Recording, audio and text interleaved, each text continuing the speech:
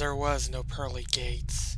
The only reason I knew I was in a cave was because I had passed the entrance. The rock wall rose behind me with no ceiling in sight.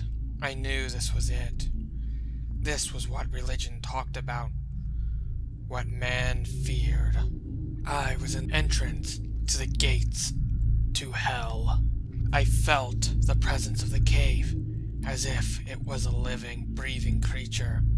The stench of rotten flesh overwhelmed me. Then there was a voice. It came from inside and all around. Welcome. Who are you? I asked, trying to keep my composure. You know. I don't know.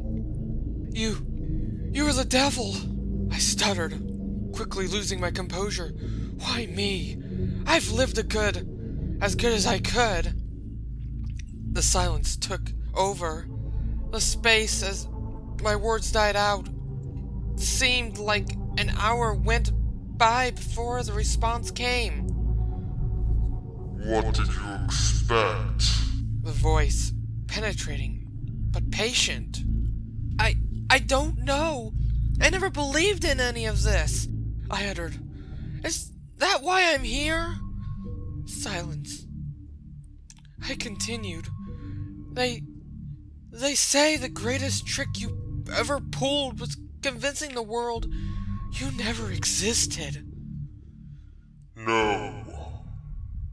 The greatest trick I ever pulled was convincing the world that there was an alternative.